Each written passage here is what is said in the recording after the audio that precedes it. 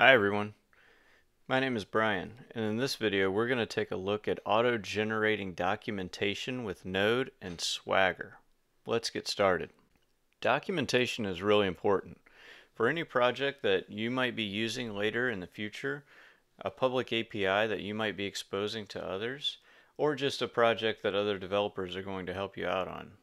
Documentation is going to help someone get up and running with your application or with your API really quickly.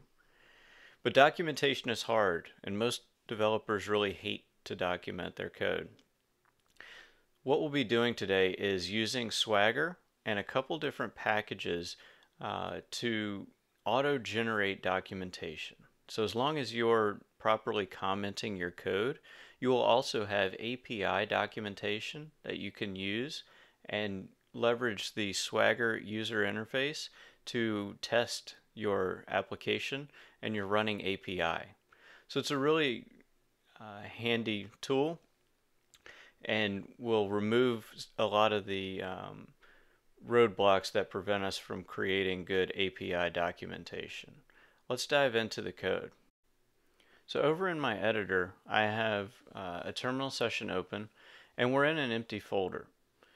With all my development, I really like to use Docker. This allows me to have a consistent development environment, and I don't have to worry about anything being installed locally on my actual machine. I install everything in a Docker container. So let's start by creating a quick Docker run command, mapping our ports and our current volume on our host, and opening up a node image. So now that we have a running development environment, we can create a new node project by initializing an npm init command. And I just passed the -y flag so that it will auto-generate and accept any of the defaults. Now that we have a new node project, let's go ahead and install Express. We'll use Express as our API framework to develop our application. So really we just need a simple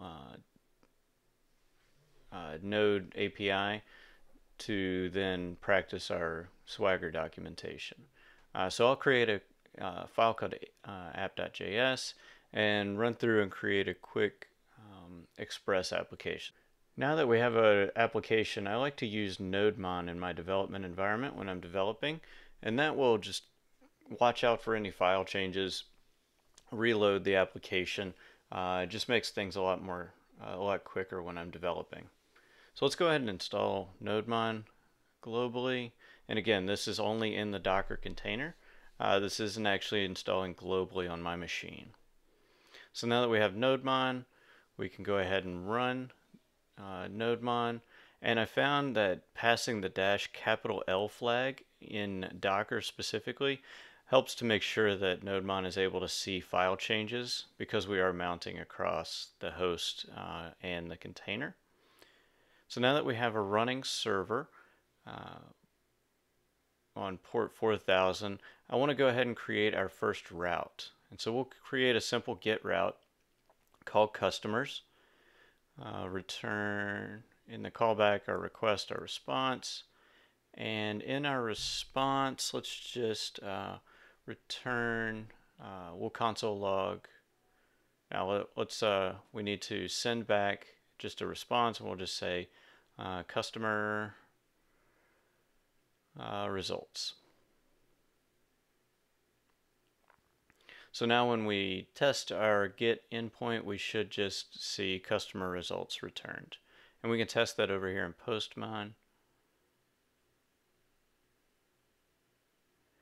So localhost 5000 and then customers. There we are. So we have customer results. Now that we have a working API, let's go ahead and take a look at the tools that we'll use to auto-generate documentation. The first is Swagger. Now you are probably familiar with Swagger as a tool and may have used it before. Swagger will help us to document our APIs. It also provides a user interface that will help us to test our APIs, which is pretty handy. The next tool we'll take a look at is called Swagger JS Doc. Now this is an NPM module that helps us document our code and generates Swagger documentation from the comments in our code. So this is what really gives the auto generation of our documentation its power. The last tool we'll take a look at is called Swagger UI Express, and this is another NPM module that will take the documentation that's generated by Swagger JS doc and allow it to be served using an Express API server. So this gives us live updating API documentation in a user interface, and that user interface can also be used to test the running application, and that's what we'll develop next. Back in our application, let's go ahead and install those two packages that we just looked at. So simple npm install and Swagger JS doc and Swagger UI Express. Those are the two packages that we want to pull in.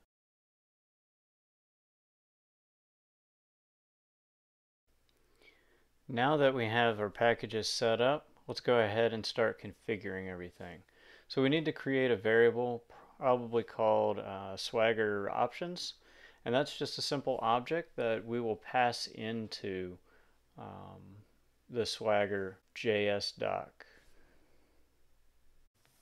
Now if we hop back over to the Swagger documentation page, here is the information that we'll be passing in to start. So we're looking to fill out the info object, and that's what we'll pass into it here. So I'll go ahead and put the URL for that. Again, it's just on the swagger.io website. From here, we can start to define the information that we need for our auto documentation. So we'll start by defining the info object. So again, if we looked back at the Swagger website, it tells us that we can pass in things like a title, a description. So that's what we'll put into here. So we'll just say something like our customer API.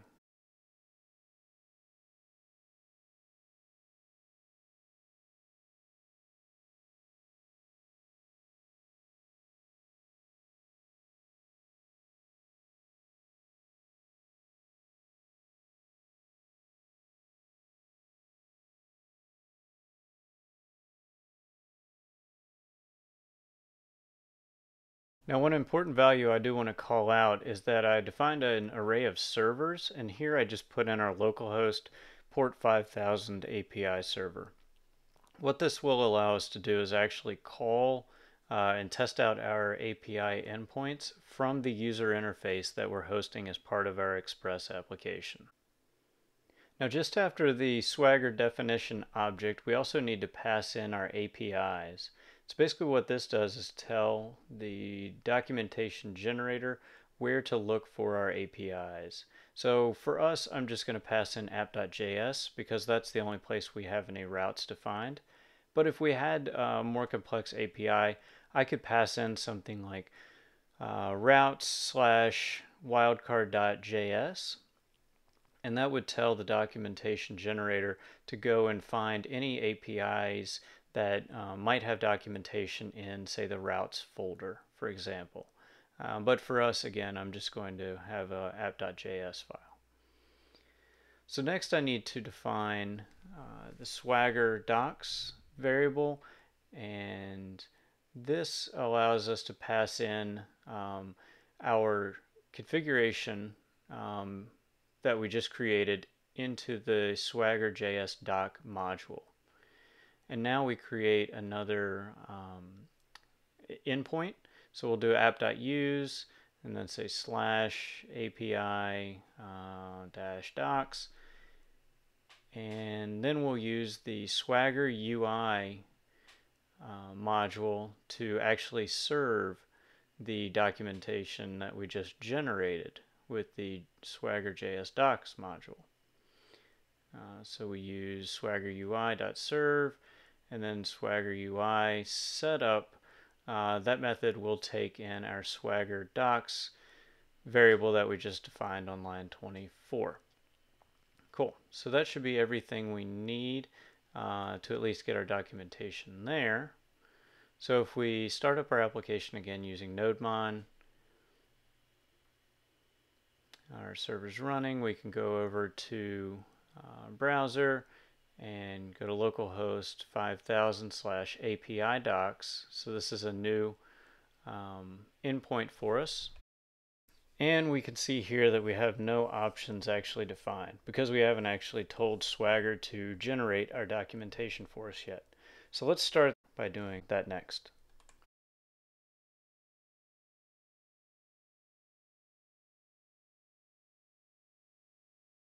Back in our app.js file, under our routes section, in our get customers API route, we can start telling Swagger to generate documentation in a comment block.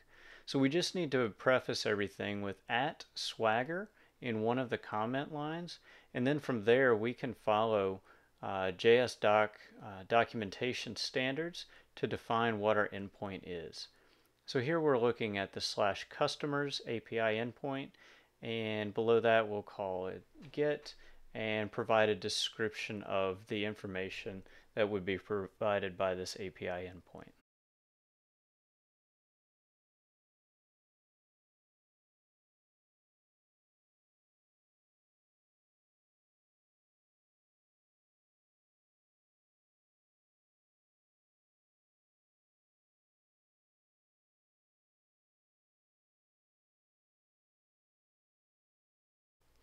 Now if we hop back over to our browser and refresh, now we can see that we have a get/customers endpoint being defined.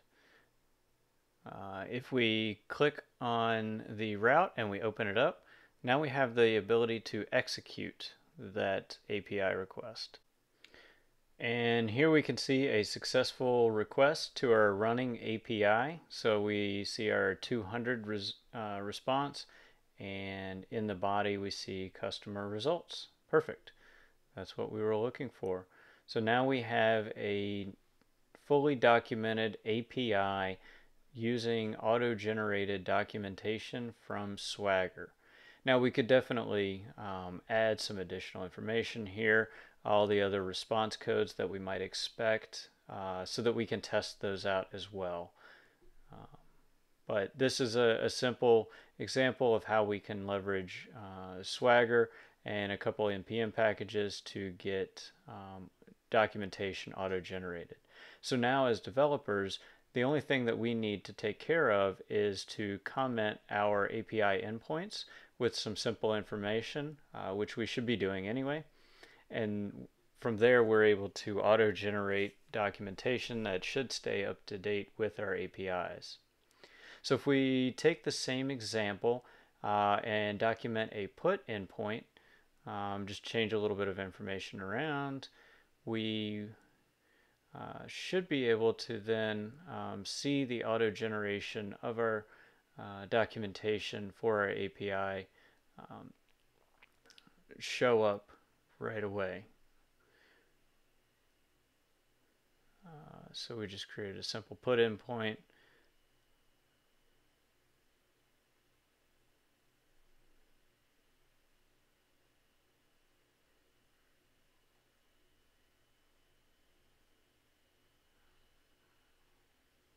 Cool. And NodeMon is restarted. So if we refresh our browser, we now see the put Swagger documentation right there. If we expand that, we can go in and test that as well.